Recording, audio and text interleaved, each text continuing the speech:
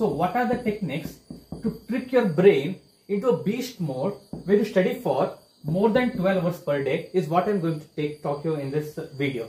Hi, I'm Dr. RMD and I was KCET rank 175 in 2016, NEET-PG All India rank 838 in my first attempt and MD Pediatrics gold medalist. And I'll tell you what is this insane trick behind training your brain to do this. First thing that is most necessary and that you need to understand is make things easy for your brain, trick your brain. For any habit to inculcate, you should make it work for 21 days. Do anything for 21 days and you'll automatically learn your habit and then it becomes a routine. So, but how to trick your brain into it? What happens is everyone sits for 1 day, 2 days. First 2 days you are full of enthusiasm. You will study for insanely, crazily. You will study for around 10 hours, 12 hours per day. First day is dead easy. Second day, a fatigue sets in. On third day, you give hope. And by fourth day, you have broken the cycle. Hence, procrastination sets in and you are out of the race. Now, training your brain again to sit and go to this target, it feels insanely impossible. So, I'll tell you a few tricks, few smart techniques with which you don't have to face this problem again. First thing is making a schedule. Now, the problem with everyone for making a schedule is you make a schedule which is very rigid schedule. What do you mean by rigid schedule? Let's say you want to study for 12 hours per day. How many hours of rest do you give? You may give hardly 1 or 2 hours of rest per day, which is not at all enough. So what does an ideal study schedule look like? It should be flexible. It should be very flexible. Unless it is flexible, unless you include rest in your schedule, you are not going to reach this target. So how do you make a flexible schedule? First thing, don't wake up at 5 a.m. in the morning. That is the first rule. Don't wake up. Wake up at a time which you are comfortable with, which everyone is comfortable with, that is at around 6:30 a.m. So 6:30 a.m. is the time when your day should start. Take 30 minutes of routine activities. Start at 7 a.m. This is what I used to do during my MD Pediatrics exam, which gave me gold medal. I was university topper. So 7 a.m. till 8:30 a.m. This 1.5 hours is going to be very important. That is because here you are fresh, your hormones are fresh, your dopamine is at the upper level. So whatever you study in this hour should be those topics which you are weak at. So this is for weak topics, so that you can fully concentrate on these topics. Second, then give a break for your breakfast, 45 minutes. Then you start at 9:15 a.m. 9:15 a.m. sounds like a good time, right? This should continue till 1:30 p.m. in the afternoon. Now you will ask me, sir, I hardly can sit for 30 minutes, 45 minutes. How will I be sitting for 4.5 hours? How will I complete this target? It is insane. It is not possible. I am not trained to do this. So the trick for this is something known as Pomodoro. I bet you have definitely heard about Pomodoro. But the problem is you don't know how to implement Pomodoro. I'll tell you how to implement Pomodoro. Pomodoro sessions can be short Pomodoro sessions or long Pomodoro sessions. The typical attention span of a human being is around 40 minutes. For those who are very bright, who have increased attention span, it can go up to 1 hour. Typically, it is 40 minutes. So this will be the basis of our Pomodoro technique. You will be doing Pomodoro of 40/10. So total of 50 minutes. Got my point? So that means this 9:15 a.m. to 1:30 p.m. schedule will be divided into 9:15 to 10 a.m. with 5 minutes break, 10:05 a.m. okay, 10:05 a.m. to 10:45 a.m. with 10 minutes break, then 11 a.m. to 11:40 a.m. with 5 minutes of break, 11:45 a.m. to 12:30 p.m. with 5 minutes of with 10 minutes of break, okay, 10 minutes, and last is 12:40 p.m. to 1:30 p.m. with lunch later on. So what happens here is you are able to concentrate. You are able to concentrate for 5 Pomodoro cycles. These 5 Pomodoro cycles account to almost 4 hours and 15 minutes. And this is 4 hours and 15 minutes. Let's take 15 minutes out of the question. 4 hours of effective study. So before 1:30 p.m. you would have totally done how many hours?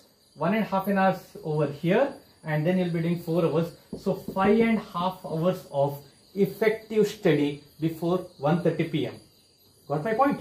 Now, what happens after this? I'm just going to erase this, okay? So what happens after this is what is very important, very important. This is because post lunch, okay, you will be giving lunch from 1:30 p.m. till 2:15 p.m. Okay, this is for 45 minutes, which is quite reasonable. In the rest 5-10 minutes, whatever you can, like you can have lunch in half an hour. Just 10-15 minutes, you can talk to your family, or you can use social media, whatever. Okay. Now after this, you will start exactly at 2:15 p.m. Okay, and you'll go till 3 p.m. So this accounts for total 45 minutes. Now, it is very important to note that during this time, this is post lunch session, which is a very drowsy session. So during this time, you will be giving importance to solving questions. Solving questions. It can be some multiple choice question, or it can be type of exercise type of questions, anything. Because here your brain is at a lower level. It is at its lowermost level right now. Okay. So after this, very important, and some of you might be surprised, 3 p.m. to 4 p.m. we are dedicating for sleep. That is a short power nap. Now you would ask me, what is the necessity, sir? Why do we need to give a power nap in between? That is because your brain had started at 6:30 a.m. and since 6:30 from 7 a.m. it has gone, it has run like a machine. It is like non-stop machine, and believe me, once you start following this technique, you won't feel exhausted. But after post lunch, you'll feel slightly drowsy and you'll feel that your efficiency has decreased, because our main target is to improve our efficiency. Our main target is to improve our efficiency and nothing else. The more efficient we are, the better we are at completing our target. So 3 p.m. to 4 p.m. we'll have a short power nap, and believe me, I have done this. I have done this for over a month, and that's how I got gold medal. Not simply. Okay, so once you have done power nap, only then you will be very fresh. Okay, so once you are fresh, your brain is again functioning at full capacity. So you'll start at 4 p.m. and you'll go till 6 p.m. Here you'll be doing 2 Pomodoro sessions. Same thing, okay, but here you'll be doing it for 50 minutes and 10 minutes of break. Got my point? 50 minutes and 10 minutes of break. So essentially here you'll be having almost 2 hours. Okay, 2 hours. So initially we had 1.5 hours, then we had 5.5 hours, then we had 2 hours.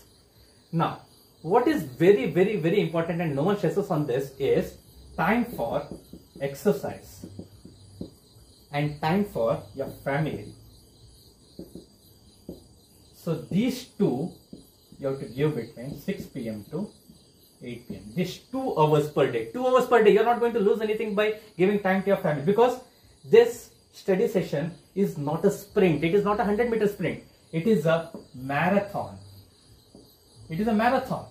You'll have to run long. You might have to do this for 6 months. And over long term, this study technique needs to be reflexly inculcated into your system. It's not like you do it for 2 days and then leave it. It's not a 100-meter sprint. It's a marathon. You'll have to do it daily, and then you should get so accustomed to it that it becomes a routine. So it is very absolutely necessary that you give adequate rest. You do exercise, you give time for your family. After this, you'll have dinner also along with this, and you'll start fresh. You'll start fresh at evening 8 p.m. So from 8 p.m. to 10 p.m. 2 hours you will be doing Pomodoro. Okay, Pomodoro, 2 sessions of 50 by 10. And because it is night and you already used so many hours of study, you will be little bit stressed. Okay, you will be little bit frustrated. You will be exhausted. That's why you can dedicate these 2 hours for solving MCQs, for solving problem-based questions or MCQs. This is the ideal time for dedicating for MCQs. So now let's see how many hours have you dedicated so far. Okay, So morning you had dedicated 7 a.m. till 8:30 a.m. that is 1.5 hours. Then you are dedicated from 9:15 a.m. to 1:30 p.m. which is almost 4 hours. Then you are dedicated 2:15 p.m. to 3 p.m. which was 45 minutes. Then you are dedicated 4 p.m. to 6 p.m. which was 2 hours, and then 8 p.m. to 10 p.m. which was 2 hours. So in total you have 2 plus 2, that is 4, 4 plus 4 8, 8.5, okay, that is total 2 plus 2 plus 4, that is 8, 8 and 9.5, almost equal to 11.5 hours. But what is the total duration of study? From 6:30 a.m. till 10 p.m. You will rest at 10:30 p.m. and you will wake up next day morning at 6:30 p.m. so that you have total 8 hours of sleep. So dedicating 11.5 hours to 12 hours of effective, efficient study per day, not daily, per day you are dedicating this, not over a week, per day. And this is not at all impossible. This is not at all impossible, because initially I was thinking that this is difficult, very difficult. Then it became, yes, I can do it. Then I was like, yes, this is possible, because I have done it. If you go through my YouTube video, you will notice that I had done live streaming of 12 to 14 hours per day, me sitting in front of camera and studying on YouTube live stream, which is possible. So what are the difficulties that you face when you do this Pomodoro session? What are the difficulties? First difficulty is distraction. And what is distraction? First, number one distraction is your mobile. This is the biggest distraction. Now what to do with mobile? It's easy. If you have something, if you need mobile when you are going to learn, okay, maybe you are watching some video, or maybe you are using ChatGPT for understanding concepts or anything. So if you have mobile with you, then what you will be doing? You will be using an app known as Detox app. And second, you will be using an app known as OneSec. Both these apps, this Detox app locks all your phone out. You can't open any app. It totally blocks your app for whatever time you have set.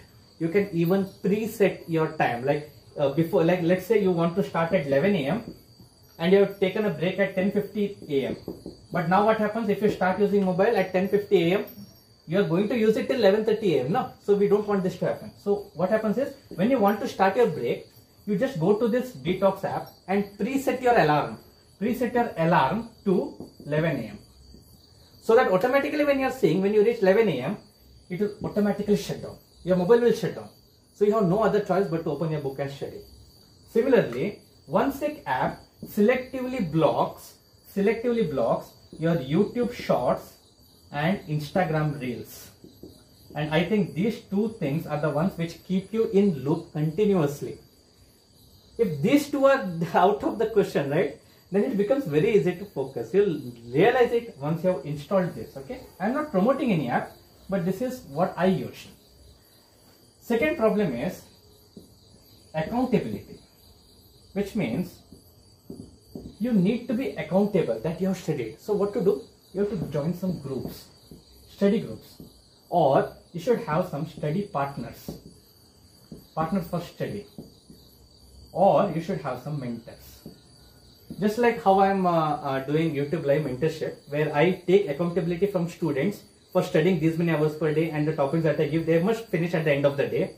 Similarly, you can join some group or some schedule or some form of program where you are made accountable to finish those topics on time.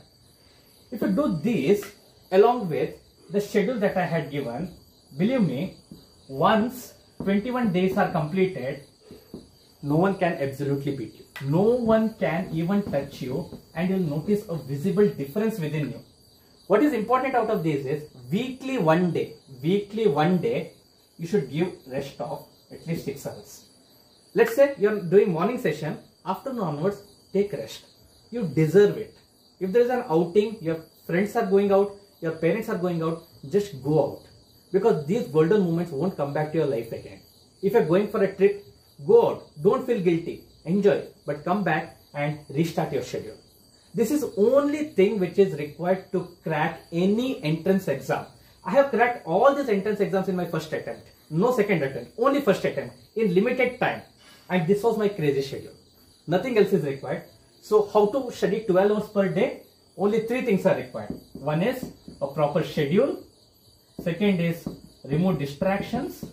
And third is be accountable. Follow these 3 golden rules throughout